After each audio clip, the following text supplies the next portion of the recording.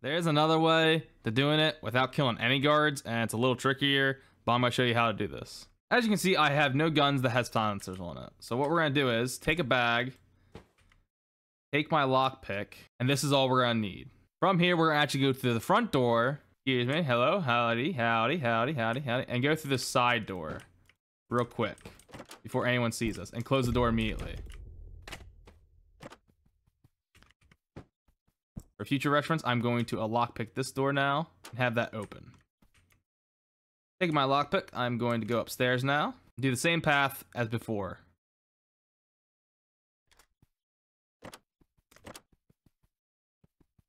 Since I'm going for a run to not kill a single person, I'm going to do things a little bit differently, which is I'm going to go down here and disable the alarm right away. Now this time I have to worry about the camera, so I'm going to run really close up to here, wait for the camera to turn. It's turned. Ooh, move real quick. Get the thing, get the alarm. Go back underneath this camera, wait for the camera to turn. Move into this corner. And just like that, we're done with that room now.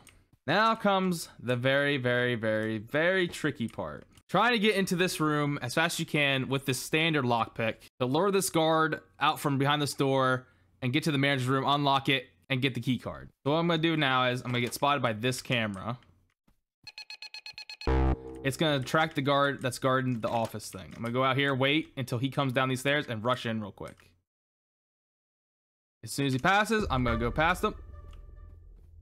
Get my lockpick real quick. And try to unlock this door as fast as I can. And move into this room. Ooh, that was close.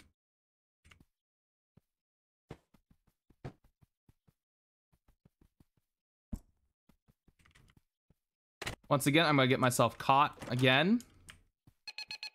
And this time I'm gonna wait. Hopefully the same guard comes. Should. I'm gonna run past them. Go up the stairs. Now that this door's unlocked, I'm gonna open it. Grab the key card. And just to be safe, I'm gonna wait until this room until I see him pass and we can get past him. Now comes another tricky part. To open the vault, what we need to do is scan this card. We're gonna get seen. We're gonna go all the way back to this door and wait behind this door until this guard passes. Guard's gonna pass. I'm gonna go into this room now and wait for that guard to pass again. Once that guard passes, go back into the room. Now the tricky part. I have to get into that room, that vault door. Now we're in here. I have to unlock this door now. Just creeping forward, I can unlock this door. Throw this away now. Open this. And now we're into the vault. Now you just gotta worry about the front door. All right, let it set. Pick it up. And we're gonna lose $1. But now we're going to run out as fast as we can. And we're gonna walk right out the front door. Cops aren't gonna think nothing of it. Hey, excuse me, sorry.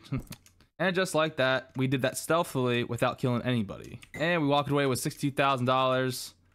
Just like that. And that's how you do a jewelry store heist without killing anybody. I hope you enjoyed the video. If you did, leave a like, hit that subscribe button to help the channel grow, and leave a comment if you want to see more gameplay of One Armed Robber or any other games that you would like to see featured on the channel. I hope you have a fantastic day, and I'll see you in the next video.